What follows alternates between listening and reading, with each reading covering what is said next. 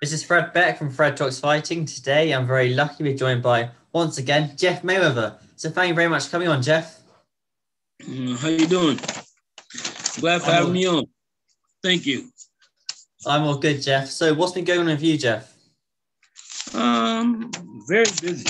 Um, Actually training probably about 10 fighters, and I'm doing a whole lot of stuff trying to coming out with new merchandise, and so I'm doing a lot of work with that as well, trying to do my own brand, and so I'm extremely busy right now.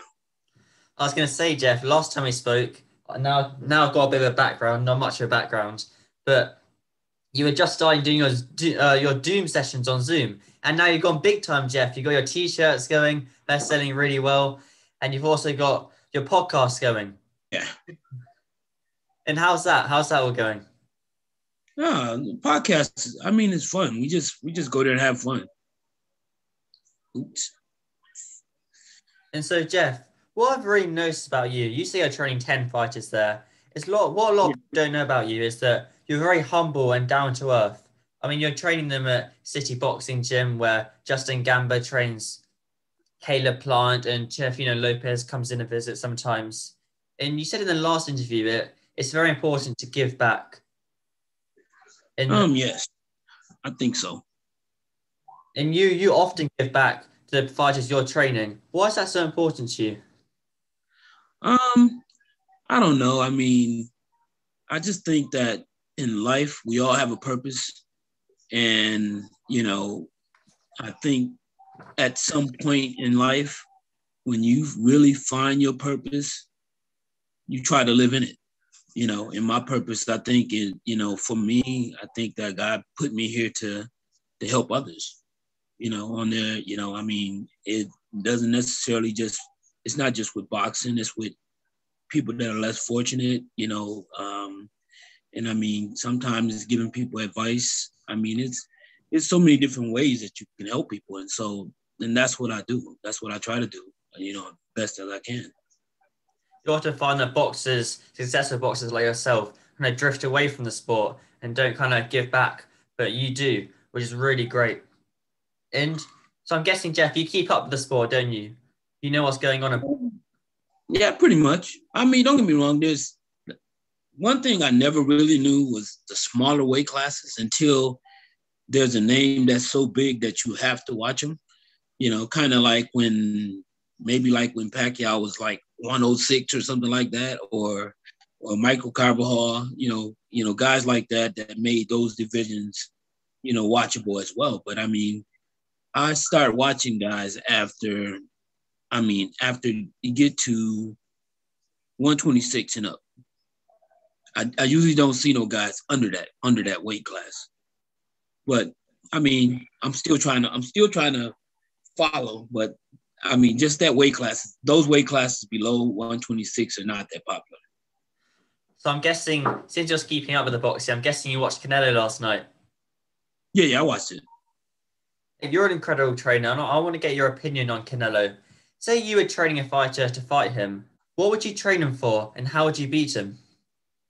Well, I mean, first of all, you got to be a good fighter. Can't just be a fighter. You got to be a good fighter. You got to be, obviously, it must got to be a great fighter. My nephew's the only one beat him. So, I mean, you talk about coming up with a strategy, maybe to beat him, but there's no guarantee. But the thing is that Canelo is a very, very good fighter. I mean, solid in every aspect of boxing. I mean, he's a great puncher, got good hand speed and got good power. And his confidence, is right now is at an ultimate high. So I mean, it's going to be tough to beat Canelo. I don't care who I would be training or anything, but I mean, I don't know. I mean, there's not a whole lot. When I look at Canelo, there's not a whole lot that I can see where, you know, someone can really, beat him. I mean, just like, I mean, my nephew beat him, but, I mean, the Canelo that I see now is extremely hard to beat. And I don't see anyone that I can even say that I would train that could possibly beat him. You know, I don't know. I mean, he just looked like he's the best fighter out there right now. I see certainly pound for pound number one. And after the fight, they announced that Billy Joe Saunders is fighting Canelo Alvarez May 8th. What are your thoughts on that fight? And do you think Billy Joe Saunders can beat him, or do you not think that at all? I don't think Billy Joe Saunders can beat him, but I do think that Billy Joe Saunders has, you know, he has a good chance of, he has just as good a chance as anybody else, but probably a better chance because he can fight. He's a smart fighter and he's very elusive. So I mean, he can't. Of course, he can't go. I don't think he can go toe to toe with Canelo, and I think that he has to fight an extremely smart fight to win. If he's gonna win, you know, he's got to fight extremely smart because he can't allow Canelo to just pick his shots and still be there to get hit. You know, I don't see you know, him having any chance of winning if that happens. Billy Joe Saunders is one of those fighters which are very hard to hit. He's got extremely good footwork, and that's some of the things that Canelo struggled in the past. But do you think you'll be able to beat Canelo, Jeff? Who, me? Yeah, you. Win. Yeah, I beat him on. I could beat him on Xbox. All right. So as you mentioned earlier, Floyd Mayweather Jr., your nephew, is the only one to beat him, and he's got a fight coming up with Logan Paul. What are your thoughts on that? That fight's not happening. I don't think it's going to happen. And if it was going to happen, it would already be. You got to realize when Floyd's doing something, you got to promote it for like about I'd say at least 4 to 6 months, and let that fight build, you know, to its maximum capacity. And I mean, right now, you know, when is the last time you heard something about Floyd fighting Logan Paul? You haven't heard anything, have you? When he put on his Instagram like a few months ago, that's the last thing I heard. Yeah, that's what I'm saying. That was a few months ago. But by now, it would be all over the world. It wouldn't just be on his Instagram. So I don't think that fight's happening. And like I said, if it was happening, the promotion stuff would already be happening. Everybody would know. That's a very good point. And if say the fight does materialize, say the fight does happen, what would your prediction be for that fight? I ain't gonna make no prediction for that. That's a joke. I mean, don't get me wrong. I mean, Floyd's gonna win. That's obvious. I mean, this dude ain't no real fighter. He's a damn YouTuber. I mean, you had a big part in training KSI to beat Logan Paul. Would you like to fight Logan Paul, Jeff? No, I wouldn't fight him. I'm too old for that shit. I ain't fighting nobody. If I fight somebody, it's gonna be planned. We gonna know what's gonna happen. It honestly promoted it really well. All right, Jeff, I don't take too much of your time up, so I've only got one more question. If I ever come to Las Vegas, do you think you'll be able to do me on the Doom pads? I don't think. Oh, definitely. Yeah, I would do it for free.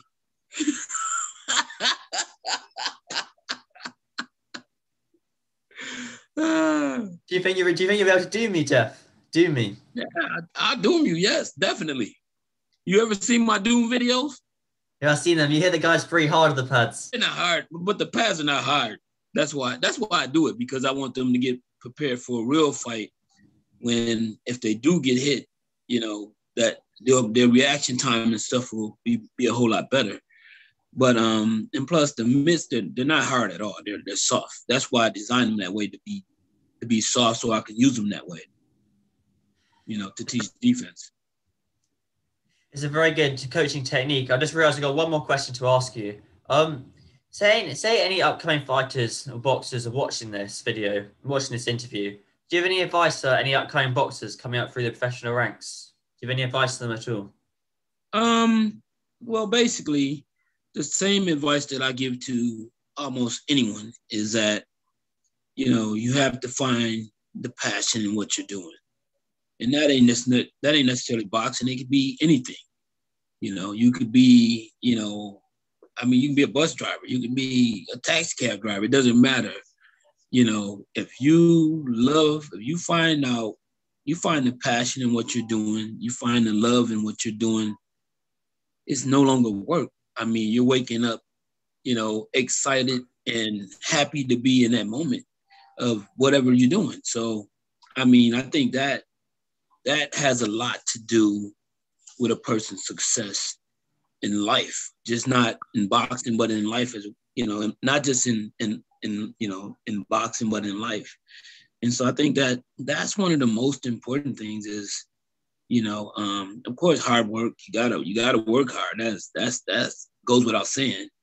But you gotta find the passion in what you're doing. You gotta find the passion in that boxing, and you gotta wake up when you go to that gym. You gotta say to yourself that, wow, I'm glad this gym is open. And basically, and today, and I'm going to challenge my trainer by, showing him that, how bad I want it. So I think that's the most important factor, and like I said, but that's a factor that applies to just life, but it applies to boxing, it applies to everything that you do. And that's very true. You gotta love what you're doing, and then it isn't work. All right, Jeff. Thank you so much for your time. I really appreciate it. Where can people find your podcast, and where can people buy your t-shirts from? Some of my merchandise is in Las Vegas Fight Shop.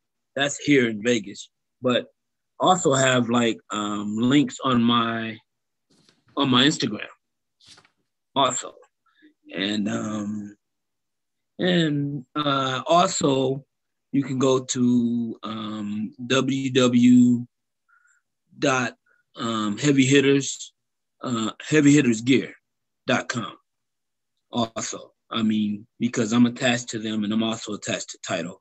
And of course, anything that has Title on it, Title R has many stores around here, so you can just go there and purchase that.